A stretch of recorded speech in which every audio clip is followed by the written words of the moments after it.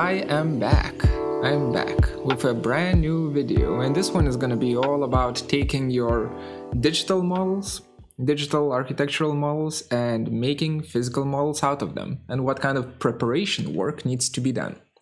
So this one is going to be quite a niche video, and I'm going to show a workflow just for this particular model. And of course, the workflows might differ quite drastically depending on what kind of form you have and what kind of material you're working with and so on. But one rule that I will have for making this is no CNC milling, no laser cutting, and no 3D printing, right? No digital manufacturing or fabrication techniques. Everything should be done by hand.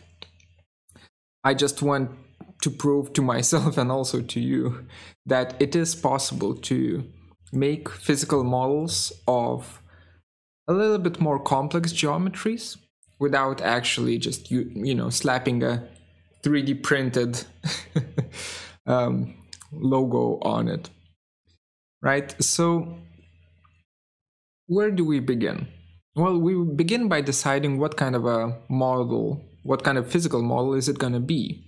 So in my case, I want to make a framework. I want this to become this kind of a, the ship hull. Wait, I do have a picture here. Just a second, there we go.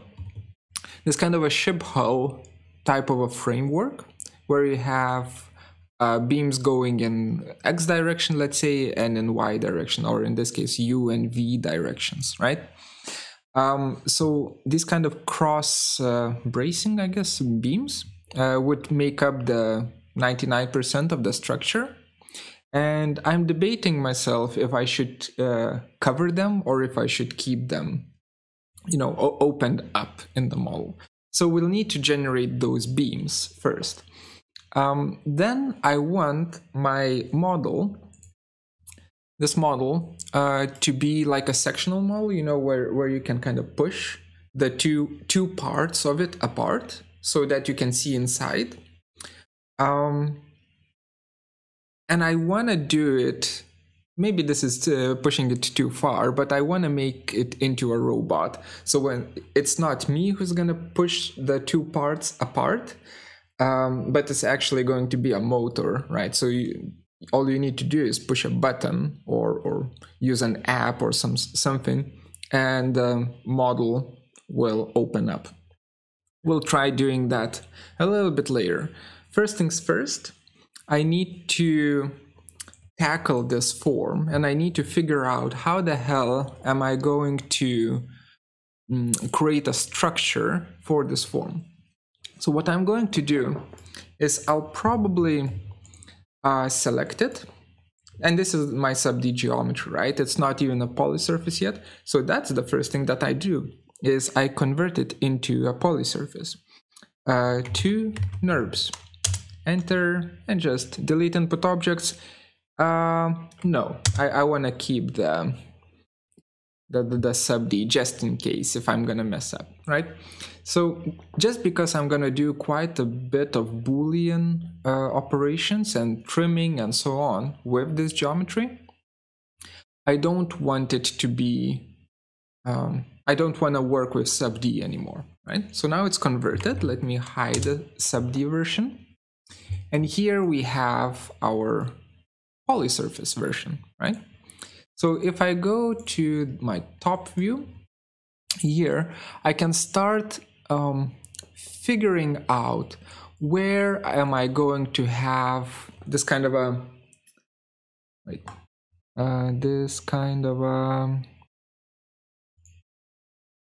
opening up, right, of the two parts. This is like the building from the top. It's kind of a sliding motion where two parts of the building are opening up. I'm looking at the feedback of my camera. That's why I'm not looking directly into the camera. Also, it would be awkward, right? This kind of eye contact between me and you. Anyway, so yeah, I need to figure out that line, this particular line here. Let's go back here. Oops, that made a boo-boo. Should be okay. So my thoughts are perhaps this kind of a cut right here should do the trick, right? So that if we cut it here, let's actually take a look. Like that. If we cut it here, we will see the opening right here, like this opening, as well as the top here. I can even show you with a clipping plane. What am I doing? I'll just make it, I'll just show you where the section is with the clipping plane. That's gonna be even faster. There we go. This kind of a cut line. I think that's gonna work, right? So we need to separate our geometry into those two parts, right? It needs to become separated. And the way you do it is pretty straightforward. All you need to do is just, you already have drawn the curve, right? So you just extrude it, extrude it once, delete, take the surface, extrude the surface up to make a box, and then since this is a polysurface, a closed polysurface, I can do Boolean split. Boolean split with this box. I said with this box, enter, there we go. It's a little bit of the geometry is a bit on the heavy side, so it's gonna take a little while, but eventually I will have two parts, right? Two parts to work with. The reason why I'm doing it right now is because I think it's such a prominent, such an important cut, right? That I need to get it right. I need to get it right, and I need to, all of my steps, all of my kind of detailing steps, or whatever you call it, preparation steps, I guess, should follow this line here. So now I have, you know, this separated, and this is going to, oh yeah, the way I showed it with my hands, I can now show you in the 3D model. It just moves to the side like that. Slides open, and then you can see both sections here. So there's gonna be a rail system or something like that. I have no idea how that's gonna work, but we will figure it out. Probably something to do with Arduino. Anyway, coming back to our ship idea, and the idea that we need these ribs, right? I'm thinking that we will need to separate these parts into even smaller bits and pieces, right? Just so that, let me show you in the top view, just so that the ribs that will go, let's say, along this direction like that, here, are gonna be very easy to make, right? Because it's literally a set of sections. But then once they reach this area right here, which I'm showing with the mouse, it becomes a little bit more complicated, right? So what I wanna do is I wanna separate these parts, right? I wanna separate them out according to the direction in which I assume the ribs will be, right? So everything gets separated, and it's gonna be done in 3D, so it's going to be a little bit more complex, but the principle of it is going to be absolutely the same as what I've showed you with the with this little line here. So just so that we don't waste time, I'm gonna skip ahead, and I'm gonna show you the split version. And there it is. Let me just kind of move these guys apart so that you can see which parts we're going to be dealing with. So this is one, this is the other, and this is like wing A, let's say, right? Part A. Then we have the middle section, which is going to be at an awkward angle. and then we have the final one here. So it's only four parts. I really thought that I'll need more than 4, but it seems like according to the directions of the sections, it seems like we will manage with 4. So let me undo that real fast. And basically, we're going to just work with just this single element here, or part of the building here, and we will figure out everything with it. Once we've figured it out, we will apply the same procedure here. I'll probably use Grasshopper to automate it, but for now, let's just isolate this. And let's see. So let's talk about the principle, right? The principle is quite simple. I take this, right? I contour it. I contour it from here to here. Every, I don't know, that's 100 millimeters. So every 10 centimeters. Why is it like so? Is it already scaled? Did I scale it? I already forgot if I scaled it or not. Sorry. That's me not preparing properly. I'll just create a bounding box to see what's the size of my geometry. Distance. 500 millimeters. Okay, so it's half a meter. It's already scaled. I forgot that. Yeah, sorry about that. I forgot that before all of this, I've already scaled down the geometry to be at 1:1 scale to what kind of model I'm gonna have. If you haven't done that, do so. Quite important to work at 1:1 scale of your physical model rather than your building. Okay, so back to here. Isolate. Now I know the contours, the contour gap at least, right? Contour. This, enter from here, and just keep in mind that the directionality is very important, right? So hold down the shift key or F8, hit F8 button so that you have this orthographic snap turned on. And your contours will align with one of the X, Y, or Z directions. Like that. And distance between contours, I'll do like 1 centimeter, so 10 millimeters. Something like that.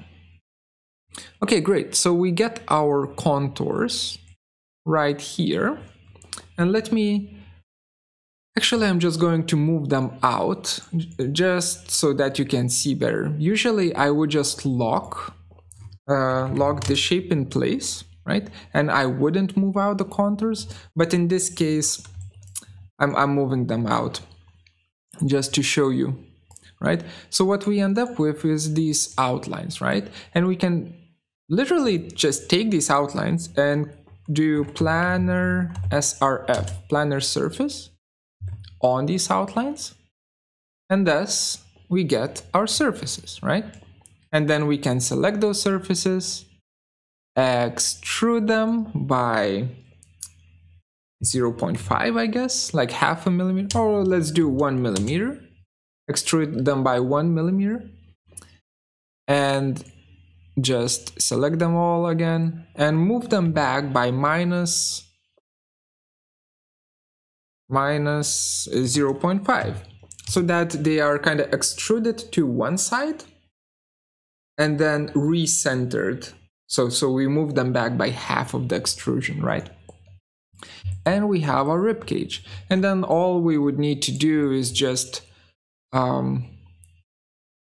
contour it in another direction, right?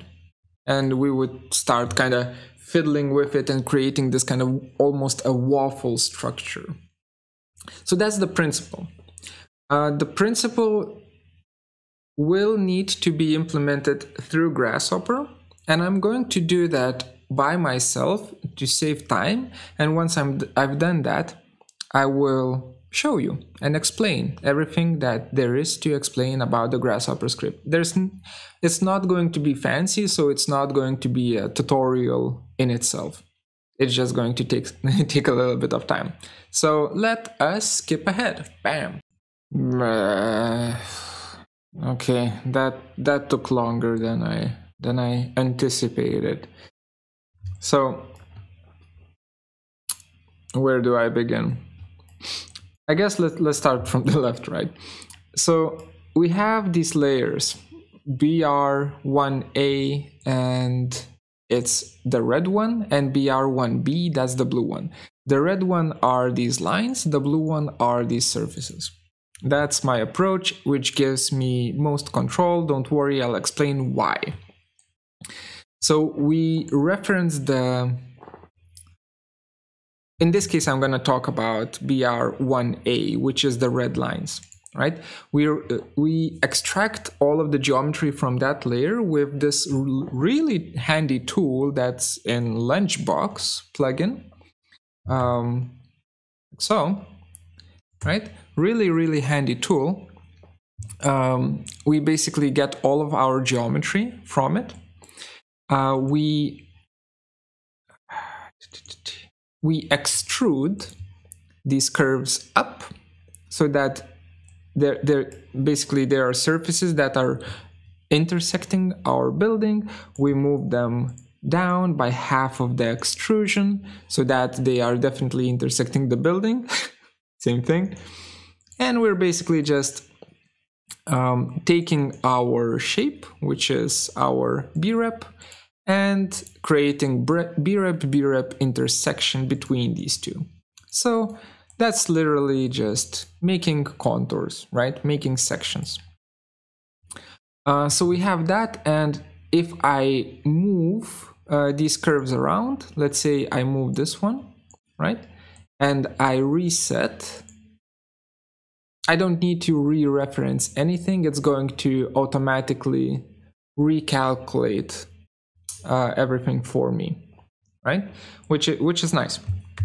So I'll undo that, reset again, and continue showing the process. Come on, there we go. So we have our B-rep intersections. From them, I'm using polygon offset, this one, which I'm offsetting outwards. I don't remember why. I did this. It should offset inwards. What do you mean? Never mind, I'm stupid. It offsets outwards and inwards, right? This tool by 10 centimeters. So I only take the curves that are offset, that are being offset inwards. Yeah, that's the plan. Let me actually disable this so that you can see better. So from all of these intersections, I'm only taking the curves that are being offset inwards, right? So I have my boundary surfaces, right? Like so, all of these guys, and I have my curves, these guys, and I take the starting point of these curves. Actually, it doesn't matter which point, and with surface closest point to a surface tool, I basically calculate if these curves are on the surface or are they outside of the surface. So think of it this way. It's either this curve right here or this floaty boy right here. So the floaty boy will give a number that is not zero, right, in a surface closest point, because it's, you know, it's away from any surface that there is, while this guy right here will give a number that is zero, right? So in doing so, I can basically say all of the floaty boys should be deleted, right? So I sort, list item, check for the smaller, and cull, trim, merge, blah, blah, blah. And I end up, shit, accidentally clicked a wrong button. Minimize that. Sorry about that one. And basically by the end of it, I get hollowed out ribs, right? So it gets hollowed out. Why did I need to go through all of this pain? Well, that's quite an easy answer. If I didn't cull the floaty boys, they would also generate surfaces for me. And I don't want that. I only want the holes to be registered, right? So that's why. Okay, so we have the ribs here, and it's basically, let's put a pin in there and come back all the way to here, and let's look at the surfaces that are being referenced right here. The blue layer, right? So this is the blue layer. It comes in, it gets intersected, like the blue surfaces get intersected with the ribs right here. So you will see, bam, you will see these curves appear, right? And these curves get literally lofted together, nothing too fancy. They just get lofted, right? So we get something like this. And then there's a little bit of offsetting going on where we offset inwards, and you can see it's a little bit messy here. Don't worry about that, but it's basically, we just offset the curves inwards into the surface. We actually are offsetting outwards and inwards, and all of this portion is just checking for whether or not it's outwards or inwards, and just getting the ones that are inwards and lofting those. So what we end up with are these strips, these broken, messed up strips that I didn't notice before I started recording. Anyway, we ignore that. We ignore that and we continue. So those strips will just simply get extruded and moved, and they will become sticks, right? And I can specify the extrusion width here, right? So this is like 1 millimeter thick boys. And I'll just color them in a beautiful, beautiful brownish color. Anyway, so now we have sticks that are intersecting with our beautiful, beautiful ribs here. What do? Well, we just create a birap intersection between these. We do a little bit of a plane math, and we create rectangles, basically here and here. And those rectangles are just going to split our surfaces, and according to the area, we will just get the ones that have the largest area. That's easy, right? So we have the cutouts, and actually let me show you like that. We have the cutouts, huh? That's easy. And now those cutouts, we also extrude and move them. That's pretty straightforward. And we get our ribs right here, which are 2 millimeters thick. In terms of thickness, I still need to choose what kind of thickness I'm going to be using. So I assume we will do video number or part 2 of this, where I'm going to be choosing the thickness and, you know, kind of nailing everything down and then ordering the material. But it's going to be balsa wood. So I think we will be using something around 1.2 millimeters up to 2 millimeter thickness sheets of balsa wood. So we have this. And now all I need to do is just straight up repeat the same process for everything, right? Also, why is this not showing up? Hello, rendered? There we go. So I need to create much more blue surfaces, right? Oh yeah, and I guess I can just show you real quickly. Show selected. I'll just grab this guy right here, and just show you how that works. So I'm just going to kind of take the surface, copy it to the side, move it down, rotate it so that it aligns with whatever I want it to align, push it in here, make sure that the intersections are not, you know, completely nonsensical. maybe a little bit more like that. Yeah, something like this. And then all I need to do is hit that reset button and I'll get one more ribbon. Come on, I will get one more ribbon. There we go. So that's pretty straightforward, pretty easy, right? I just need to create a crap ton of those, right? And basically control them. Some parts of it are not that nice, but I honestly don't care. I will fix that in the physical model. All I need is the, kind of the main body to start working with it. So now what I'm going to do, again, to not waste time, I'm gonna do all of the blue, surfaces, and I'll kind of, using that script, I will create the overall skeleton of the building. And for you won't need to wait that long because it's going to be finished in 1 second. Whew, there we go. There we go. This is half done. I stopped because I will do the rest off camera. I just want to show you the result and get done with this with this first part, right? So here we have a structure made out of 2 parts. You can see the seam between them right here, and this is exactly, that seam is going to be present in my physical model as well. I will be assembling this model out of 4 parts that I showed you before. And we of course have all of the incisions and whatnot already ready.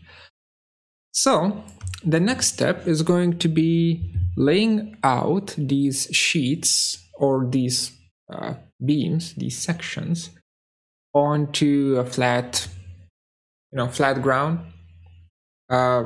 printing out a 2D drawing of them, somehow transferring them to balsa wood, and then you start cutting, right? So I'm going to show all of that, of course, both in videos and live streams. So it is going to be a little bit of a bigger project. But before we do all of that, we will need to figure out, the motion system and how can we make, these parts. I have no idea if I've selected this. Yes, I have. How can we make these parts kind of slide out and so on and work? My graphics card is just not having a good time right now. So there's going to be a lot of work in the base of this model. That's going to be in part 2. If you would like to get this definition, I will not be explaining this definition and how it works. Even for my Patreon supporters.